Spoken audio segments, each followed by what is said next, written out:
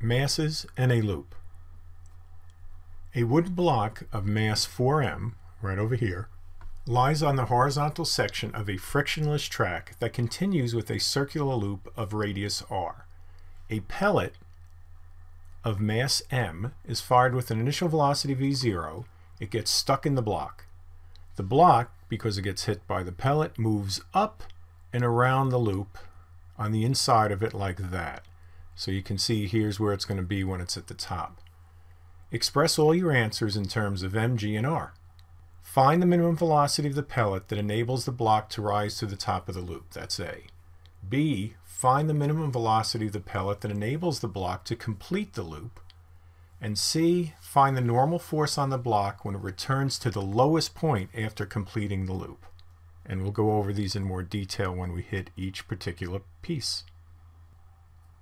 Find the minimum velocity of the pellet that enables the block to rise to the top of the loop. So what we're looking for is this velocity right here. And by rising to the top of the loop, we mean it goes all the way up here. Then it doesn't have enough speed to get all around the loop, so it just falls down like that. Okay? So we'll start by using conservation of momentum for a perfect inelastic collision to find the velocity of the combined system of the pellet and the block. And what do we have? We have mv0 is equal to m plus 4m, that's the combined mass, and that equals vb. And vb, that's going to be our velocity of the pellet block system at the bottom of the loop. So we're not using little m, big M like we did in the previous problem, because we want to focus on b, the bottom of the loop. That's its velocity right down here. We want the minimum velocity of the pellet so that the block pellet system just gets to the top and then crumbles down.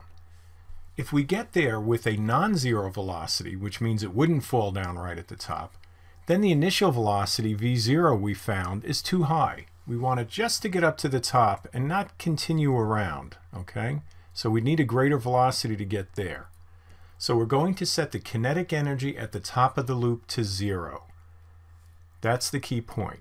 So if we have a 0 velocity at the top, our centripetal acceleration will be 0, right? Because that's v squared over r. It won't complete the loop and it will fall to the ground. So we start with our conservation of energy. At the bottom, we have the kinetic energy of the pellet block system. At the top, we have potential energy and kinetic energy, but we just said kinetic energy is 0. So it's just equal to the potential energy. At the bottom, the mass of our system is 5m, the velocity is v bottom, and on the right, our potential energy, once again it's 5m, and we need the height. And don't get tricked by seeing this r, that's just the radius. The height is going to be the diameter, so that's 2r. What else do we know? Because we're not allowed to express our answer in terms of vb. Well, we know that vb is v0 over 5. We make that substitution, we put everybody in, and we find that our v0 is 10 times the square root of gr. Now we want the minimum velocity of the pellet that will enable the block to complete the loop. We use a slightly different logic scheme here. And first of all, we have to draw a free body diagram. So that's what we have over here. This is at the top of the loop, right there. We have mg down and the normal is down. Now our pellet minimum velocity will be greater than the velocity needed to just get the block to the top of the loop. We want it to continue around the loop. That means we need a velocity at the top of the loop. It can't be 0 like the last problem. So centripetal acceleration needs a non-zero value, because if you have a centripetal acceleration, that means you have a centripetal force, which is keeping your object moving in a circle. This will occur when the normal force is just greater than 0, so the block won't be in free fall, but it'll have just enough to get around the loop and continue on. So we will set the normal equal to 0 and find the minimum velocity at the top so the block completes the loop. So here's Newton's law using our free body diagram over here. Normal and 5mg are positive because they point towards the center, which is the direction of the acceleration. And then on the right, we have our centripetal acceleration times the 5m mass. And what do we do next? Normal is 0.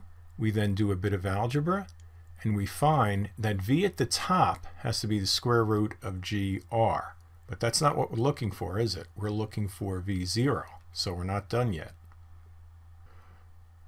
Now we can use the conservation of total mechanical energy to find the pellet velocity at the bottom of the loop. So we're going to use this right here, and notice this time we do have a kinetic energy at the top, and we just found that in the previous slide. So let's start at the bottom. We have 1/2 5m v0 over 5 squared. So look what we did there. We already replaced v bottom with v0 over 5.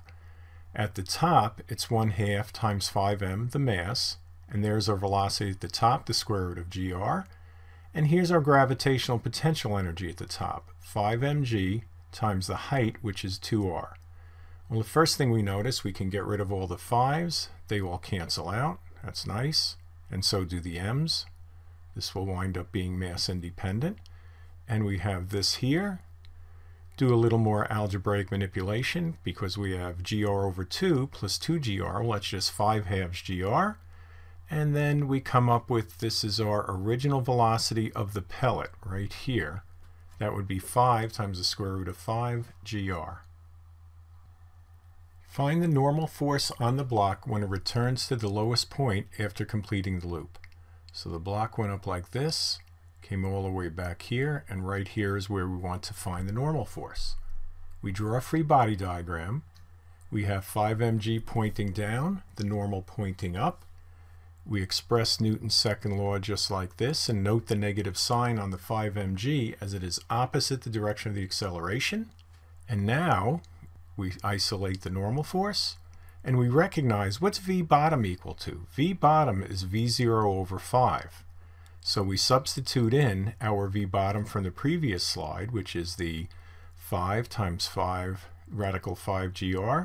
We divide it by 5, carry out the algebra, and we get the normal is 30 mg.